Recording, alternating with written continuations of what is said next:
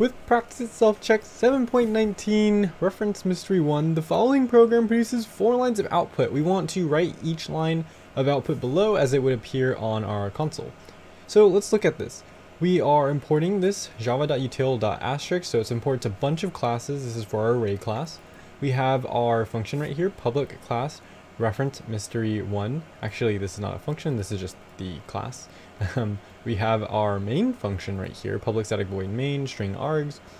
We declare int to be 0, and then we declare an array as well of size 4. And then we increment our x. So now x is 1 and a is full of zeros, because if we declare an array with size but we don't put anything in it, it's just all zeros. Now we're going to pass both of these to our function down here, public static void mystery. So we pass in x and we pass in our array. Well, it looks like the first thing that we do is print out our x. Now we know our x is 1 right here, right? Seems like we increment it right here. So then it should become 2. So we have 2, and then we should have a space, and then we are going to have our array print out, Arrays.toString. And the Arrays.toString is basically we have these brackets, and then we're going to print out our elements with the elements inside of them with commas in between them. So now, what are our elements? Well, our elements are all zeros, right? But we have this a of x plus plus. And what this is saying is, look at index x and then increment it. So x we know is 2. So we're going to be looking at index 2. 0, 1, 2. It's going to be this right here. If we increment it, that should be 1. So we have 2, 0, 0, 1, 0. We've passed only one of the tests, but that's okay because we've only done one of them.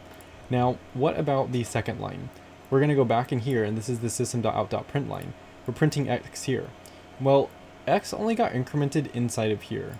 So outside of here, x is still 1, so we're going to have a 1 here.